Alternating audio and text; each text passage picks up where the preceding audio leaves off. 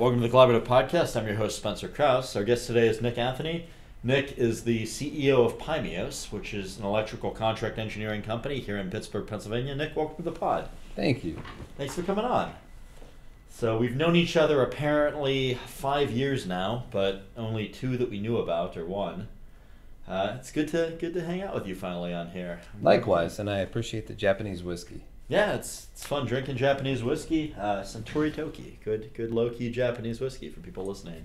Suntory, if you pay us, we'll be very happy. Yeah. So how did you get into the contract engineering game? The short story is I worked in corporate engineering for 5 years, and I saw what we were paying embedded consultants coming into the company. I won't say the company's name. And I wanted to make the money that the consultants were making. So I went out into embedded consultant, and this was right before the buzzword IoT became popular. It was embedded systems engineering at the time, but like right when I started, it was like IoT, blah, blah, blah, blah. So that was all of the marketing language I started to use. So we evolved into an IoT product development company. So started off doing just contract engineering. You pay us to do X, we design Y, hand it off.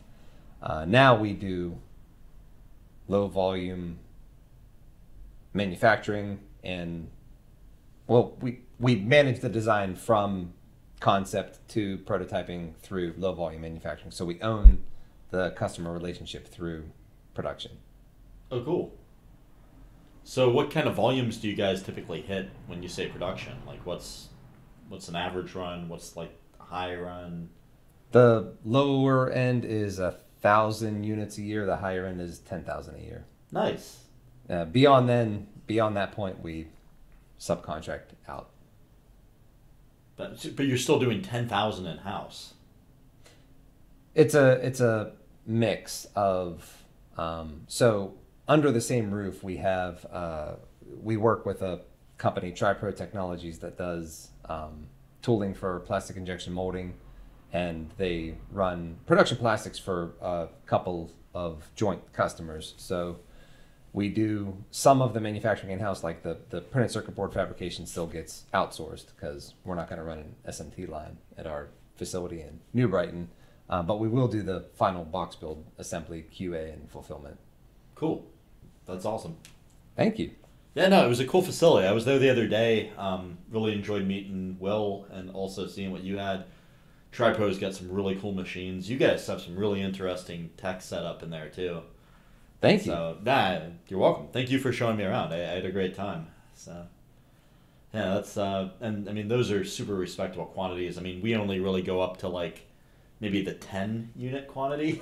It's much lower, but then we hit complex systems. So crazy stuff, but lower quantity. Yeah, a lot of the stuff we do, it's like true embedded. So not super intelligent, high processing, just like you pack as much intelligence at the edge you can with super low power, like battery driven 3.7 volt rechargeable stuff. That's awesome. What are some of the things you're working on?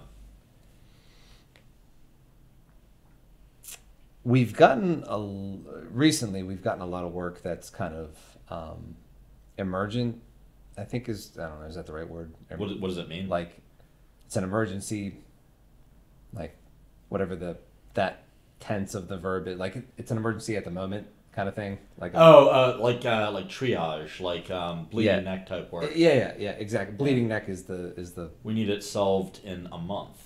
Can you exactly? We've gotten a lot of that stuff as a result of COVID because it's production's going to stop here, so fix this immediate problem so we can continue production kind of thing. So we've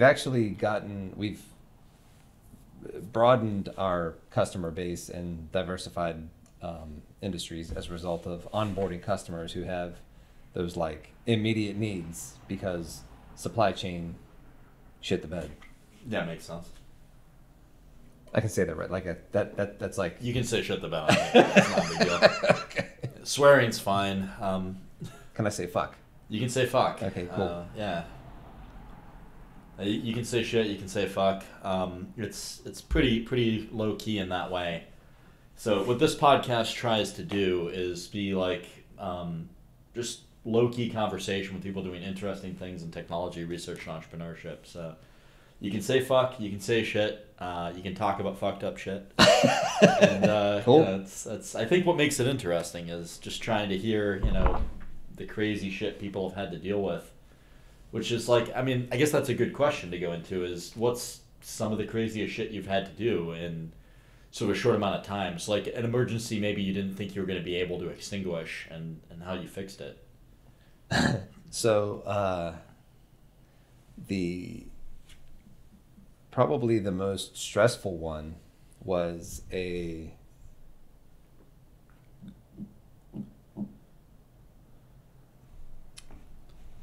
I'll call it a consumer product, but it's not sold into the consumer market. But and I'll use generic language to not.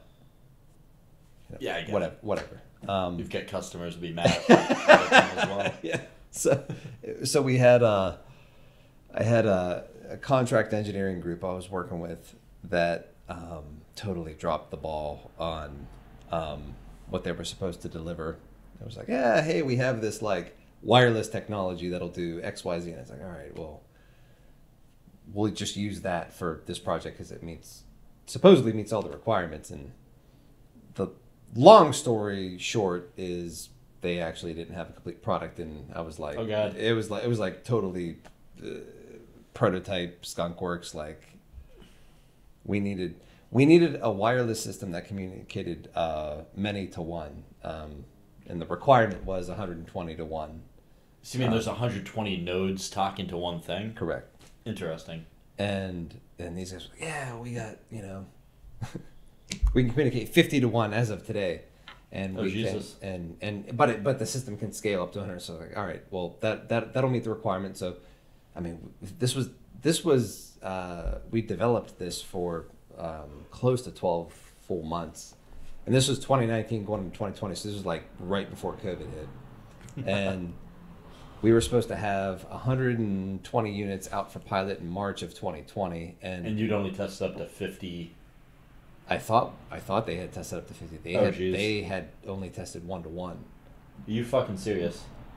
So in March, when I have a PO out to these guys for 250 units because the way that the system was set up, we needed it was the same transceiver on both ends, so we needed double what we were gonna. We had to outfit. I'm picturing like a Zigbee, but I'm sure it was more sub gigahertz. Okay. 950 megahertz wireless star network. Oh, cool. And with the one being the center of the star. Correct. Makes sense. And up to these guys were telling me mile range is what they, sounds like that wasn't accurate even at 1 to 1. So like I can go into as many like rabbit hole stories as we want. No, this is what I love. Yeah. So like I'll tell the story. We can either like at any point in the story we can kind of like fraction off into rabbit holes through this. So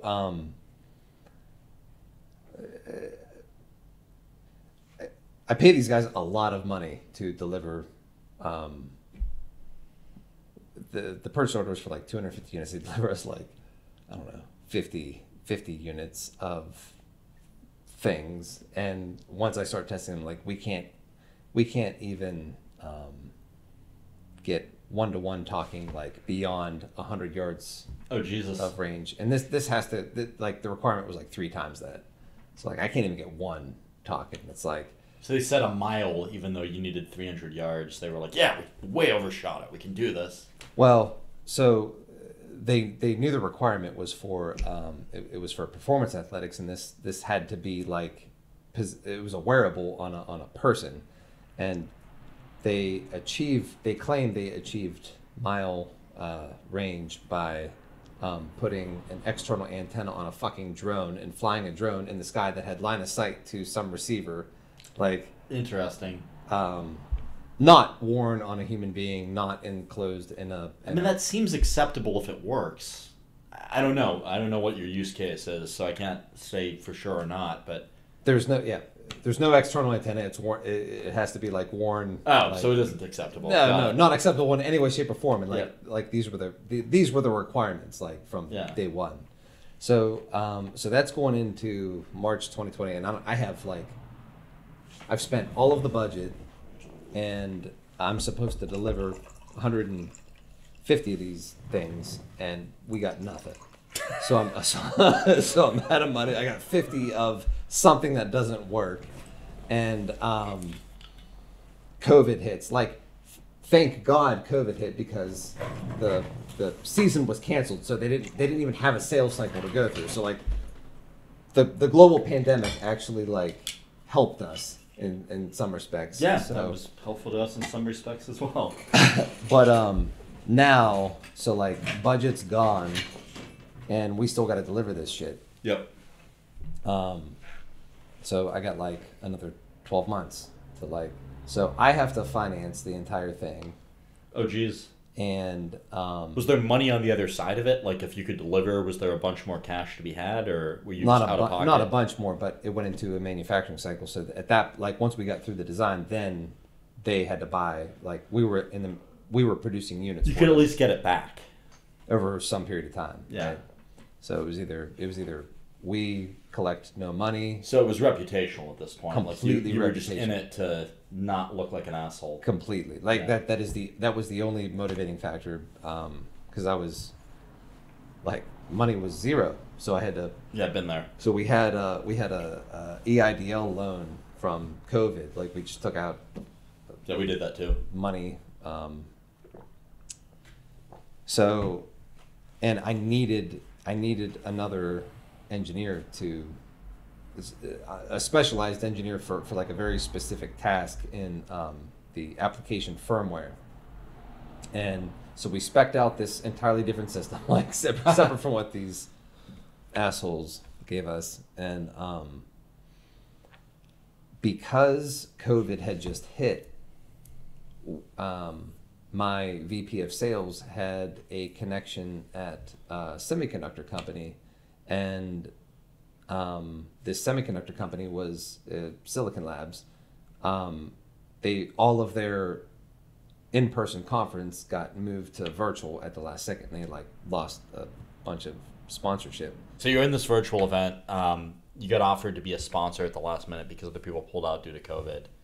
So it's like my company next to like big names of that like sponsored the event, and they probably paid like way more. Yeah. than whatever the fuck we paid. And so we got like a dedicated Slack room. We got to interview potential employees, and we were in the market to hire somebody, and I was searching for the best engineer I could find in this field. So you were purely there in a recruiting capacity. Purely recruiting. That's interesting. That's it. Did you have a good result from that? Like, I feel like our virtual events, we did 4 for similar dollar amounts, I'll say, but you know, that's what it is. And we were there in a sales capacity, and the results were dismal. Like, not a whole lot of people were trying to buy or show up at those things, unfortunately. My experience was different, and it resulted in like a complete unicorn. That's awesome. I am like, it was complete luck.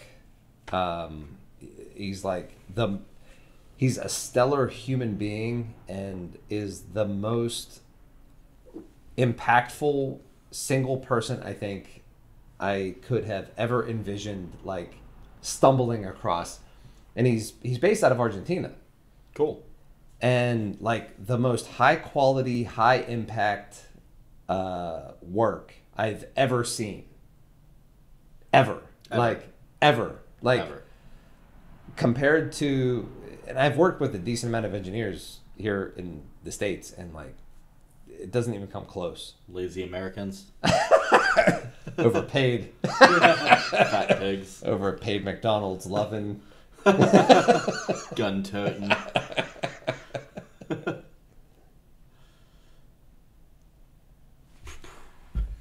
So, because of him, 9 months later, we were able to output product.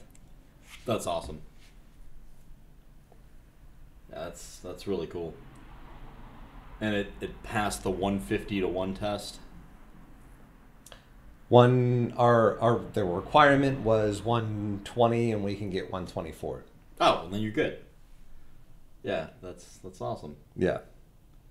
Or 128. Yeah, well, yeah. You're even more awesome. Yeah. Yeah, that's great. Thank you. You're welcome. Yeah, we had an issue sort of like that, but a little bit different.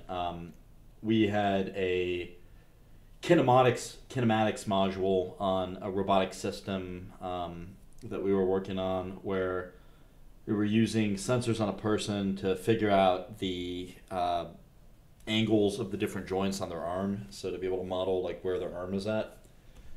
And we paid a person a bunch of money to be able to do that. So you've got like XYZ roll pitch yaw, XYZ roll pitch yaw, and you have to figure out from those and like a known position of the system, where this person's arm is at.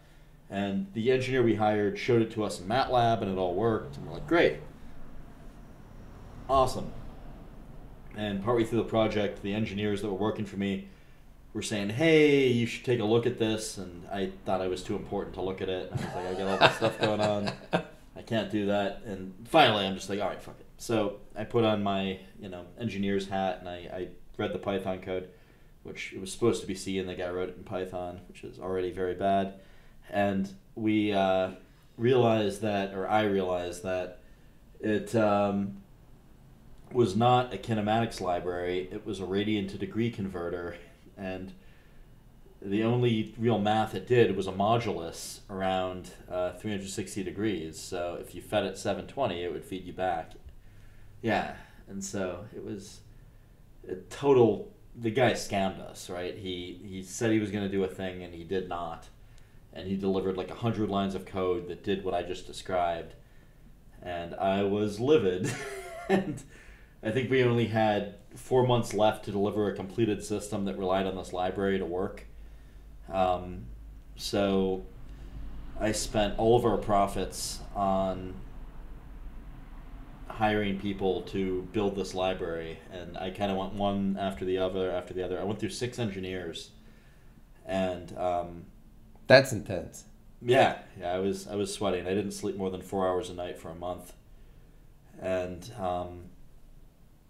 finally, the college kid was able to crack it. It was a master's student at Carnegie Mellon that I got at a career fair in person. This would have been 2017. And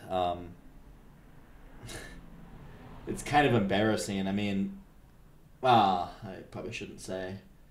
But he did a really good job on that. And so that guy and I have worked together on multiple projects since then. Yeah. You find that solid relationship, like you want to carry that through to other successes.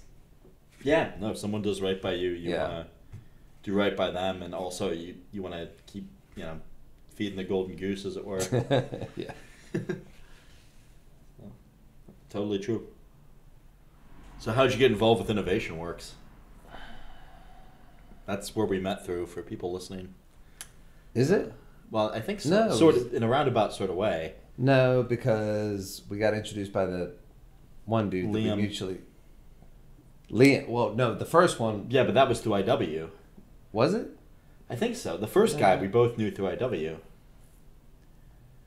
He who should not be named. To IW. It wasn't that wasn't through IW for me. For me, that was through IW. Him and I were in that program that you consulted but yeah, on. no, we got reconnected through Liam. Yeah, Liam's a good dude. He's been on the podcast. Liam. Oh, has he? Yeah. Yeah, and he's gonna come on again. I'll have to listen to his. Did he say anything interesting or offensive? I don't think he was offensive. I mean, Liam's definitely he's never offensive. Like that's why I'm interested in getting like a soundbite. Yeah. Now he's a weird person. I mean, he's got a lot of eclectic knowledge of philosophy and just Yeah. interesting academic stuff that I know nothing about. I mean, he's definitely learned and well read, to say the least. He's one of my favorite people. Yeah, he's not an idiot, as they say. Yeah, yeah. I like that guy as well. Yeah, he's actually like, I think he's got like a really good heart, but he tries to hide it. So I think that's an accurate description. yeah, like Yeah. He wants you to think he's Machiavellian, but he's Yeah. actually a really nice guy. That, yeah, that's spot on. Yeah. Yeah, I like him too. So what are some of the other interesting things you've worked on? I don't know what you can and can't talk about, so obviously in the scope of the former.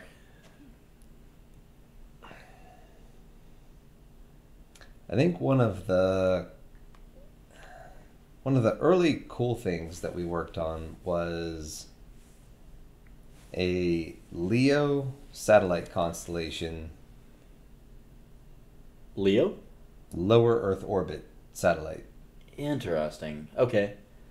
So there's a bunch of, I think SpaceX is probably the most, But there's Starlink things. yeah, like the put thousands of these things up in the orbit. And I wonder if they ever crash into each other. so the system that we did Yeah. it wasn't for Starlink, it was for another company. System we did was the main oscillator that communicated. It performed two functions. One was it got upscaled to shoot the KU band down to the Earth for the high-speed internet connection, but it also was used for all of the satellites to communicate amongst one another to avoid collision. Okay, I'm a little confused. So this is interesting. So the KU band, first of all, is what? Some high frequency.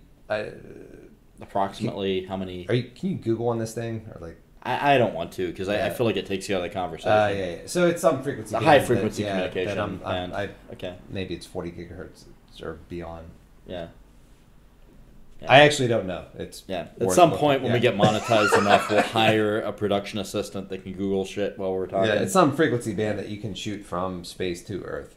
That's pretty cool. Mm-hmm. And then for inter-satellite communication, that seems like a horse of a different color. So is it? You said it's an oscillator, so that implies that it's sending out like a clock signal at like Correct. the same amount. Correct. Very, Oscillating. very, very accurate. Very precise. Exactly. Yep. Okay. Exactly like that. Yeah. It's my CDMA impression. I don't know if it's doing CDMA, but I'm just being a goon. It's actually like lesser advanced technology than that. Cool. Yeah. So it's just pulsing at the same frequency. Exactly. So it's, That's it. That's it. yeah. Cool. For people listening, I've been moving my hand in and out like an octopus. In an ejaculatory movement from Yeah. from your forehead.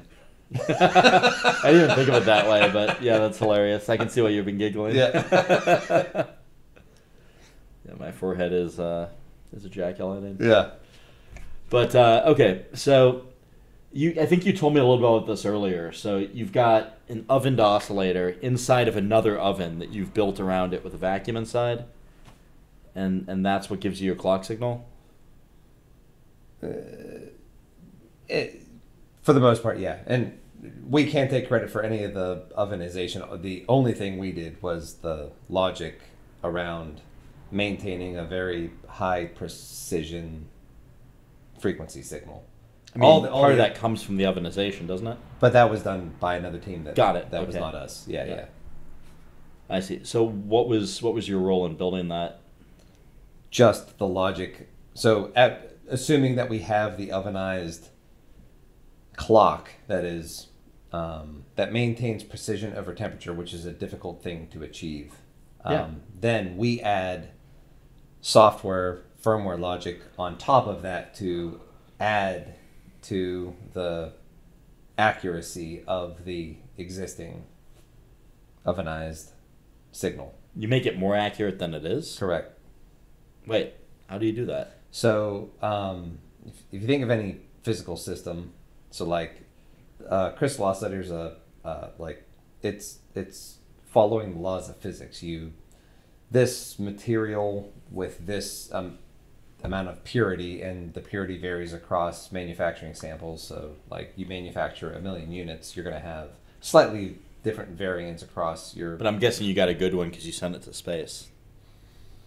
What? So the passive characteristics of each of the individual things varies by themselves. But you're right, like the ones that will go to space have a very tight tolerance, so they will oscillate at a specific frequency, plus or minus some like very small tolerance. Okay. Right?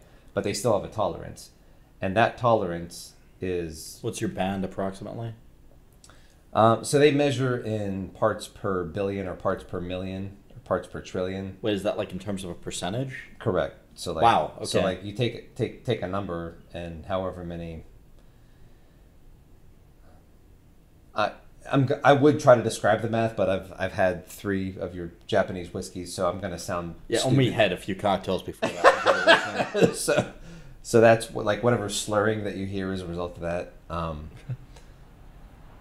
So like if you have half a bottle of this now. So if you have I don't even want to try to explain it, but like just billion you move over 6 decimal places, or million you move over 6, billion you move over 9. Yeah. Trillion, so that's probably that's 12. How many decimal places are moving. Yeah. On the other side. So and it's been a while, so I think the requirement was 100 parts per billion. So. Oh yeah, that's pretty wild. Yeah. So that's how many decimal places are allowed changing at the end. So so that's like the drift of the thing. Yeah. Yeah, so it's pretty goddamn accurate. Yeah, so take the natural variance of the natural quartz plus add the ovenization over temperature. Now, on top of that, add firmware logic that's going to more finely tune the error further down the decimal places. That's what we were doing. Interesting. I mean, you're probably not allowed to tell me, but I'm kind of curious how you did that in terms of the firmware logic. Like, how do you... how do you make something more accurate than it is, Nick Anthony? Tell me. The significant thing is like timing. Like how frequently do you need to sample the thing, right? So it's like interesting. So because you're flown in lower Earth orbit, you're below the GPS satellites. So you can get a GPS signal that is. You can just sync to one of them. Yeah. So you're getting a reliable signal from a atomic scale clock. So you're getting a 1 pulse per second that's guaranteed 1 pulse per second. And you're just taking that off a better clock than you got on board. Correct. The one that we had on board was like cheap. There's a GPS sync on the master clock for this podcast studio. Oh yeah? It's not hooked up. What are you using it for? We don't need it. So we want good relative time between the microphones and the different pieces of audio equipment. So there's a bunch of high-end pieces of digital studio equipment. Yeah, so imagine thousands of your studios. There's enough oscillator in there. You have 1,000 of these flying around Earth at any given time. And they're all snagging better clock signals off GPSs that are in geosynchronous orbit or something like that. I don't know if GPS is geosynchronous. Send all hate mail to podcast@sk. It is. Yeah. But the cool thing was we won that subcontract because the team that we were working with all put together a bill of materials that was based on automotive grade components, because the thought was we're bidding against Boeing and Lockheed Martin and all these other companies who were like, yeah, if you're gonna build something in space, you got to build fucking radiation hardened. But our hypothesis was but the military's been bidding out work to industry for the last 150 years, and private industry is going to make stuff according to military specs and then change part numbers, and they're going to make 50 million of something and they're going to sell 10,000 of them to the DoD for some exorbitant markup, and they're going to sell the exact same part just not tested to the full specs of the military spec and sell it to a consumer market for some lower markup. So the thought was like, all right, we can use automotive grade components because they're tested to a higher standard than consumer grade, and we believe that like these will pass for the most part in space. That's interesting. And 60% of the bill of materials passed. So the cost of the payloads that was going up was Probably a tenth. No, it wasn't that low. It was like close to 50%, Okay. somewhere around there. That's pretty good. So that's value engineering, I guess.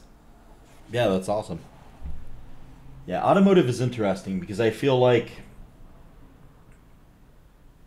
yes, there are really, really good parts you can get in automotive that will go in other industries and last a while.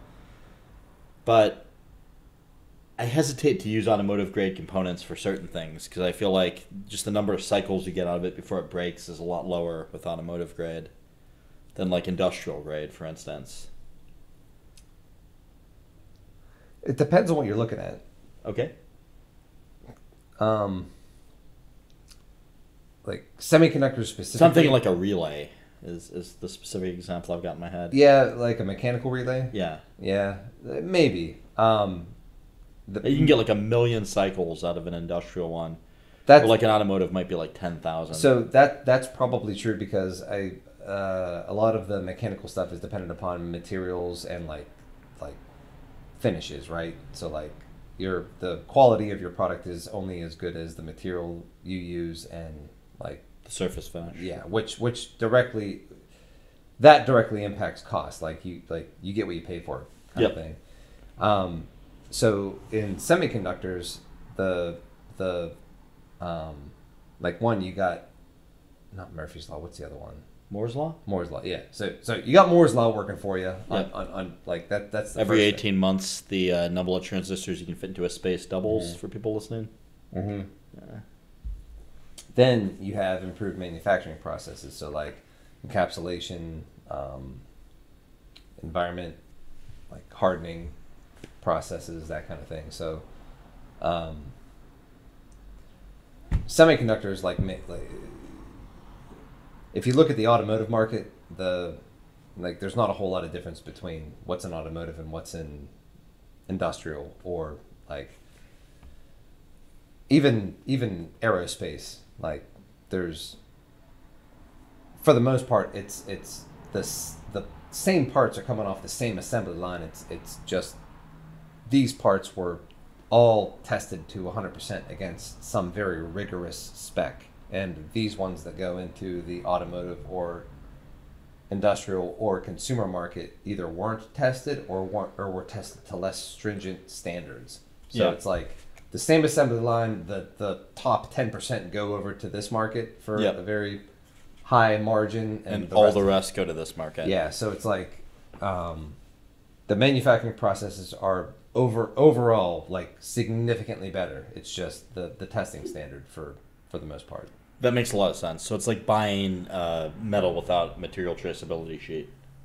Yes. Okay. Which I've done plenty of times. Yeah, that makes a lot of sense.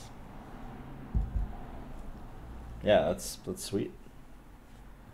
So how did you get into making stuff? Like what age did you decide like I want to be an electrical engineer? I want to be a dude that makes shit.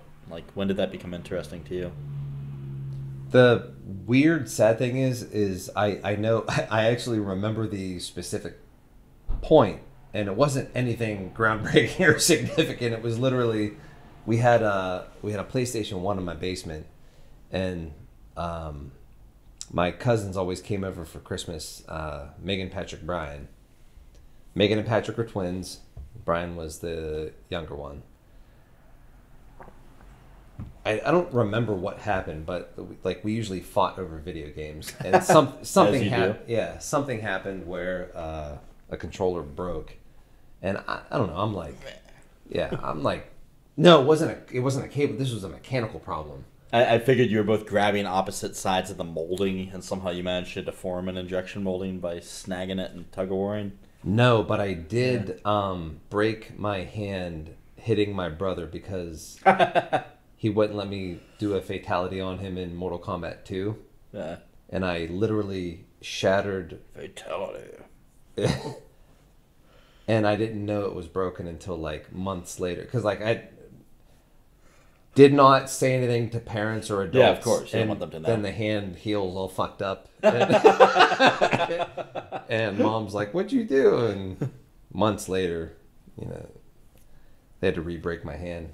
Oh, Jesus Christ. But that was over a video game. But so probably same How thing. did that work? Like, what was the procedure like to re-break your fucking hand? Like, was it like in the movies where they're just like, that is what he did. Actually? Just like, yeah.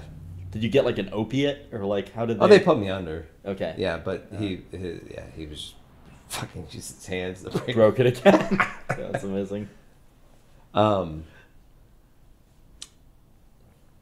But so the exact like epiphany moment of when will I be? It was, I don't know, I was like 10, 11, 12, and we had a PlayStation controller that wasn't work. It was like the up button wasn't working anymore, or the left button. I don't know what it was, and I just like took it apart and I was like, oh, I found the D-pad was like snapped off, so I just like hot glued it back together and it worked for like 3 more games. Victory. Yeah, and Patrick was like, wow, you fixed it. You should be an engineer. And I was like, yeah, I should be an engineer.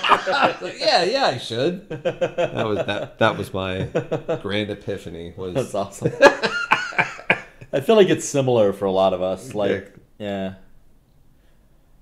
For me, it was like I started messing around with electrical stuff when I was like 7 years old in my parents' basement. I had a bunch of wall-work power supplies that I had cut the barrel jack connectors off of and put alligator clips on from Radio Shack. And I had this IKEA bench, and I had wrapped like a bunch of the metal stuff with electrical tape, and then I clipped the alligator clips with electrical tape, and I had like 5 volts, 12 volts, 24 volts. And I would just buy like random shit from Radio Shack and hook up these simple circuits, and I started doing that, and I was like, oh yeah, I'm a genius. I can. That seems way more intelligent than what I was doing. I was like randomly plug it, like we'd find a TV in the back alleyway and then we'd open it up and like jumper, like we had no idea what the fuck we were like. We could have died. Well, I mean, we would definitely take the flash capacitors out of CRT. Maybe not the flash the whatever big ass capacitors like power the. You know what I'm talking about? Yeah. Like the stuff in the CRT monitor where you're just like, and there's like a big spark. And it's amazing against a metal plate, and you know you think it's amazing as a kid. Like we would do that kind of stuff. We would take the flash capacitors out of disposable cameras and shock each other with them.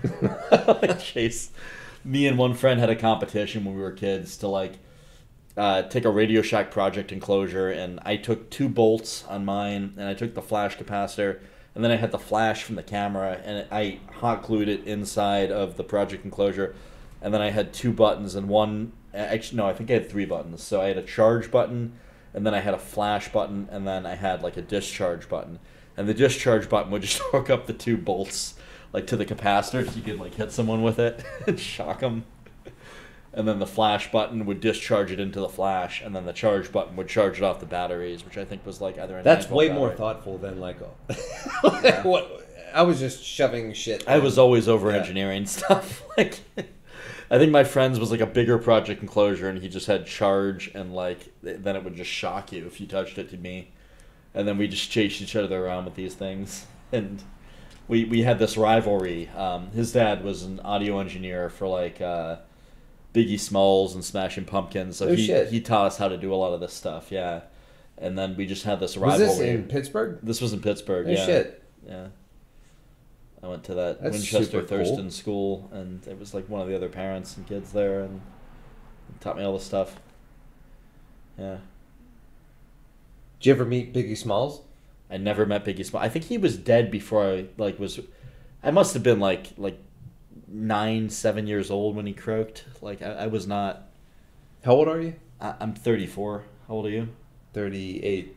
All right, so we're close enough. Yeah.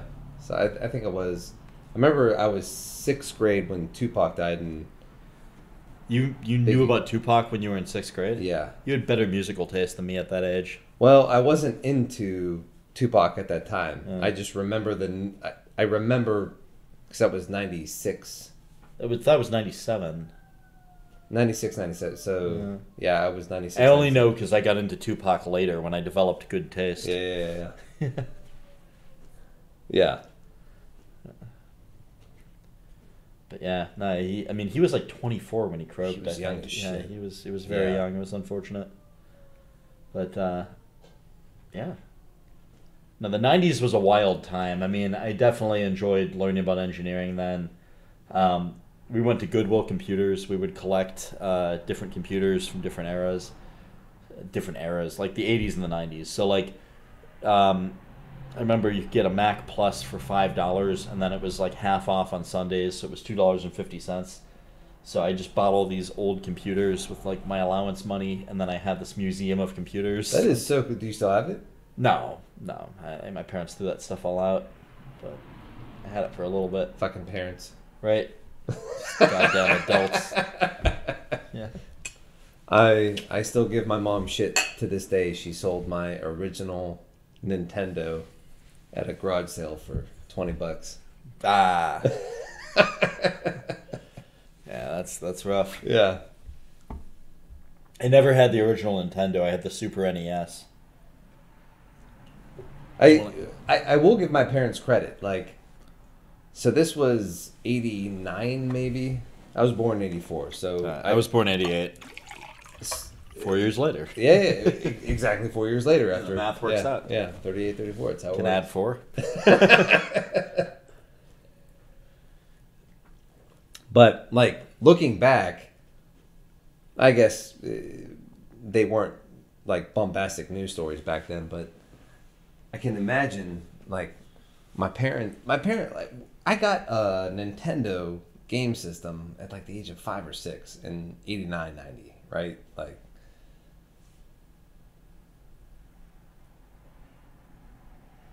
I have to believe there was plenty of propaganda of, like, don't do this for kids. Like,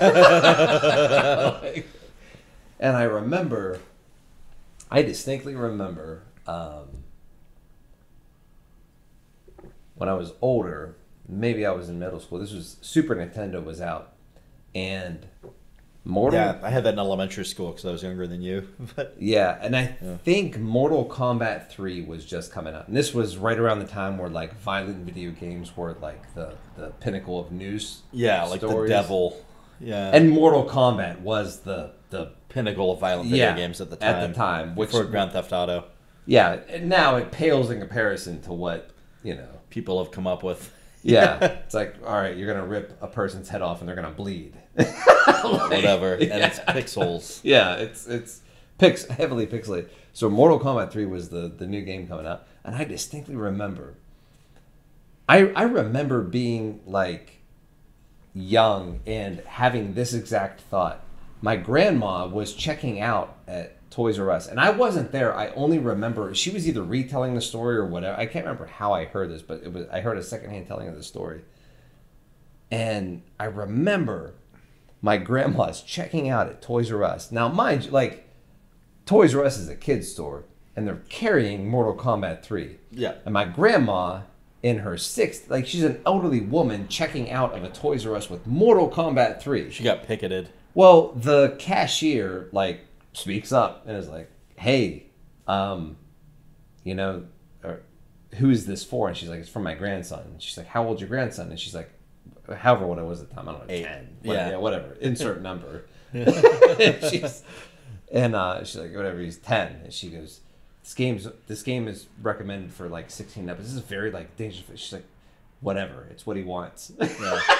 like blow me coos. Cha-ching. And I remember thinking, like, whatever age I was at the time, 10, I remember thinking, like, damn, that was gangster-ish. Fuck. Yeah. Like, Maybe your grandmother was Tupac. That was gangster grandma checking out at Toys R Us, like, and the clerk is giving you shit. Cash me out. Like, oh, my money's no good here. Yeah. Yeah, that's awesome. All right. So you fixed a D-pad. What were some of the other things you worked on, like, around that age that you were able to build? Most of it was. I mean, it's always stupid shit at that age. I mean, like we found a TV that somebody threw out. We just like we didn't do anything to it. We took it apart, plugged a bunch of shit. Like that was the one where we should have died. Like we're plugging shit into a TV. Like and we're plugging it into the wall. But you had it plugged into the wall, and you were we're like, oh, we're gonna unscramble all of the TV channels by.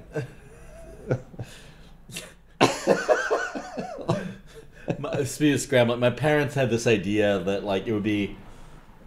So this was like early internet addiction. This would have been the early 2000s, like 2002, 2003, and they cut off our internet at a certain time. They were like, yeah, these kids can't have internet, and then at the night they'll be looking at porn or whatever.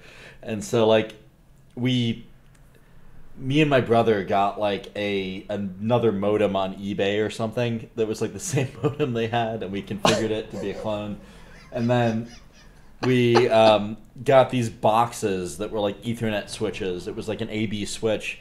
And I don't know why we thought this would work, but we thought like if we just scramble the channels up and then we have another box that recombines them opposite to the way they were scrambled, then we can be the only ones that have working internet if we use these encoders and decoders. And did it work? I don't think it did. I mean, it might have, but I kind of doubt it. Like, that's not how Ethernet works, I don't think. So your goal was to scramble everybody else's internet but keep yours? Yeah.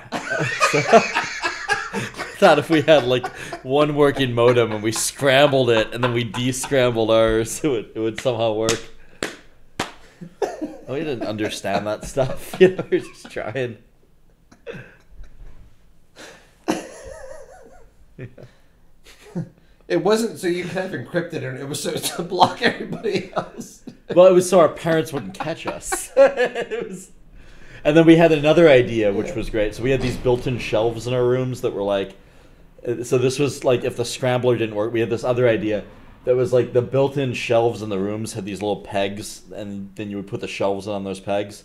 So the idea was like you would have pegs that you soldered the ends of an Ethernet cable to, and you could just plug them into holes that were plugged into a working internet connection. And I think we ran like Cat5 up to these things in order to set this up. Did it work? I think that one would have worked if we hadn't gotten caught. So that one, yeah, that one we got caught by the electrician that was around our parents' house, and they took out all of our cabling. But I'm pretty sure that would have worked. That's clever. I never thought of anything remotely that like I don't think I got clever until I actually had a degree. I had a clever moment in 7th grade or 6th grade where like I wrote a graphing calculator program for the TI-83 Plus that could come up with seating charts, and so it would always... How did you come up with that? I spent a lot of time. It was in 6th grade. I had nothing but time, and so I wrote like vector graphics to draw like a schematic of the classroom. How did you know to draw vector graphics?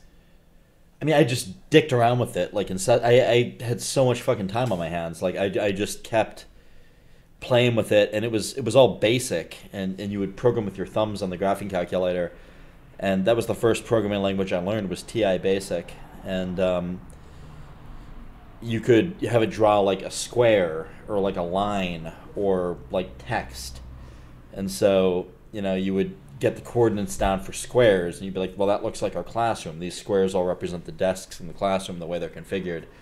And then, we had a random number generator. And then I think the way we saw if it was, because you wanted different numbers for each desk, and you had random numbers for each person. So you would look, this was a stupid algorithm. Like this is not what I'm advocating for, but this is what I did in 6th grade. You would see if a number had been assigned already. So you would look for like a random number from 1 to 30. I don't remember what kids were in the class, but like say 30 or 20. And you would be like, okay, was 19 assigned yet? Yes, no, yes, no, yes, no. No, okay, this one's 19. Okay, was 18 assigned? Yes, no, yes, no. Okay, this one's 18. Okay, 17 assigned? Yes, yes. Okay, this one's 17. And then you would just give numbers to every desk in the classroom that way. And it obviously got slower as you went through because you only have one number left at the end. But that's how we did it. And then it would always leave one table clear. And then I traded my teacher for giving her this program the ability to sit with my best friend at that table all the time. So I would always sit with my best friend, and then everyone else got assigned seats by that program. And so yeah, it was a good deal for a sixth grader. So the teacher used it as an assigned seating tool. Yeah, she didn't have to think because it just did it for her. Did she know that it was working in your favor?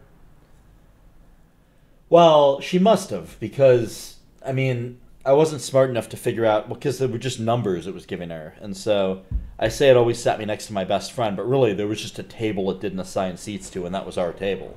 And so we always got the extra table. Gotcha. In exchange for the deal I worked out with my teacher. Gotcha. Which is, I'll give you this program in exchange for the ability to always sit next to my best friend at the time. Interesting. And then we had another program, and this was the late 90s, I think, at the time, which would, it was an instant messenger, but it worked through the graphing calculator, like link cable.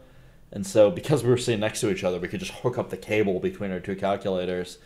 And nobody knew about instant messaging because this was the 90s. And so sure.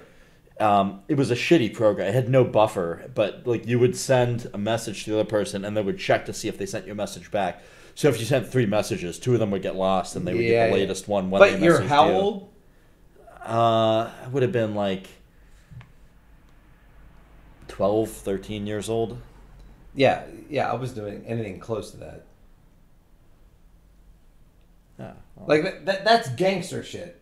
Thanks. Like, yeah, you were doing gangster shit. I was so 12 years old. I was making the gateway computer in the classroom say cuss words on the dictionary software. That's pretty funny too. Though. It was saying fucking balls, and that balls. That was when I got my first string of detentions in school. Was from. Dude, I always was in the record for the most amount of trouble in school. I went to Catholic school. I went to private school and then public school. But, no, I always was getting in more trouble than everyone else. It was fun. I don't know. I mean, I take pride in that. From kindergarten to grad school, being in the most amount of trouble. Yeah. Yeah.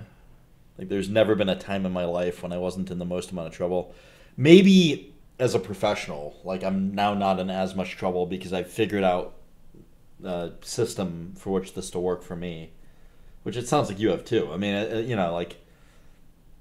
contract engineering is a great way to not be getting in trouble because, you're running the show and therefore you're not likely to get disciplined. And you want to do right by your client because, your whole success is measured by their success. And so I think that's a construct by which troublemakers do well. I think you're right because there's no I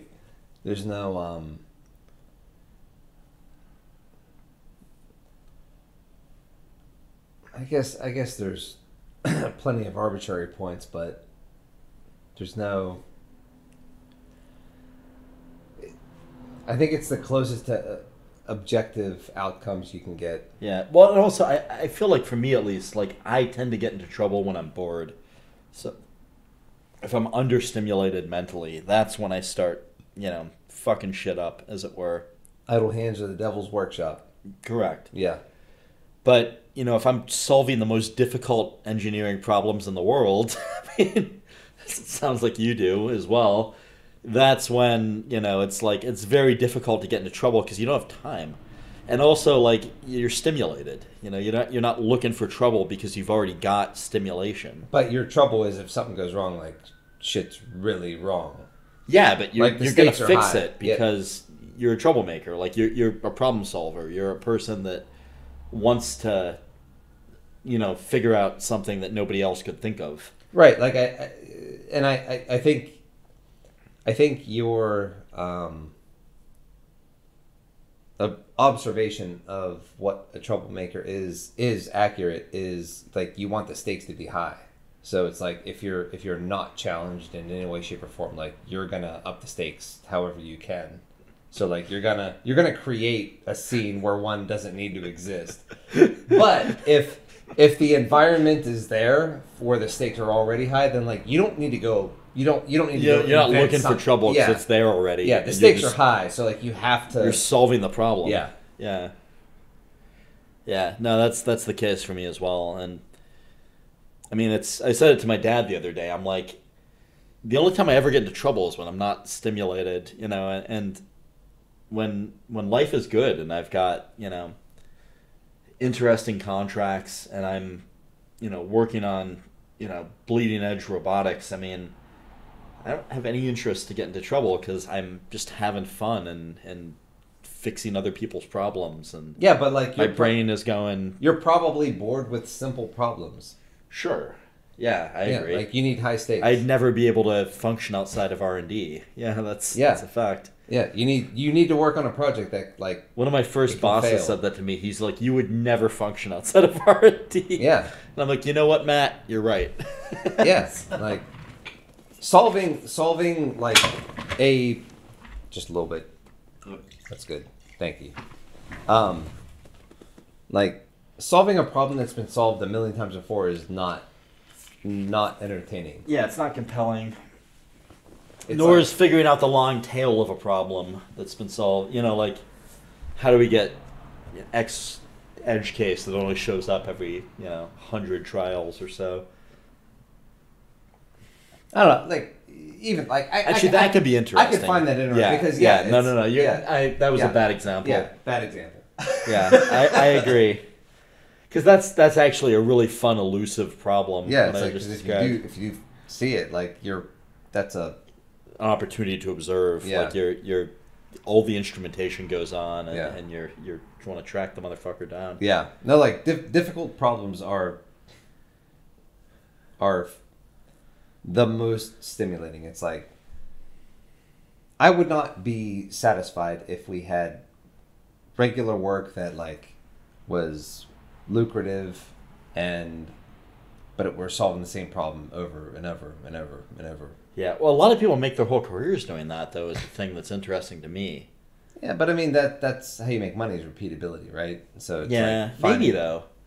You and I earn pretty good money, though, is the thing. It's... I mean, like, feast to famine. Like, it's either, like, we're doing really good throughout the year or we're not.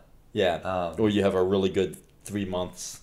Yeah, unless you're like super diversified across a bunch of different, like, which we've gotten better at, but yeah, for sure. Still, it's like we have a manufacturing business, but like I'm breaking that off into its own like separate entity for somebody else to run because like that is not like we do very good at taking something from 0 to 1. Like here's a concept that doesn't currently exist and it's 0, so bring it like Peter Thiel's book. 0 to 1. The manufacturing entity takes 1 and scales it up to n. So that's a different problem to solve than bringing it into existence. Yeah, I agree. Well, I'm interested in that as well. So yeah, like it's what you do as well, right? Like we've got this in common. Yeah, exactly.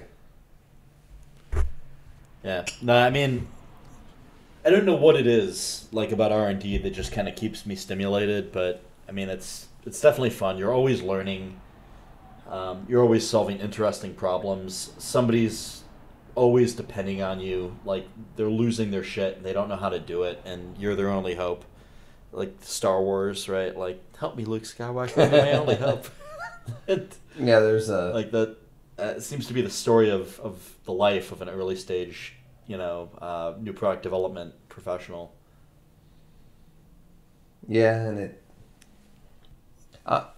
In my head, I'm reconciling the Luke Skywalker analogy. Got it. Yeah, because I'm not a Star Wars expert, but my fiance is, so I want to make sure. She's cool. I like her a lot. Yeah. She's the best.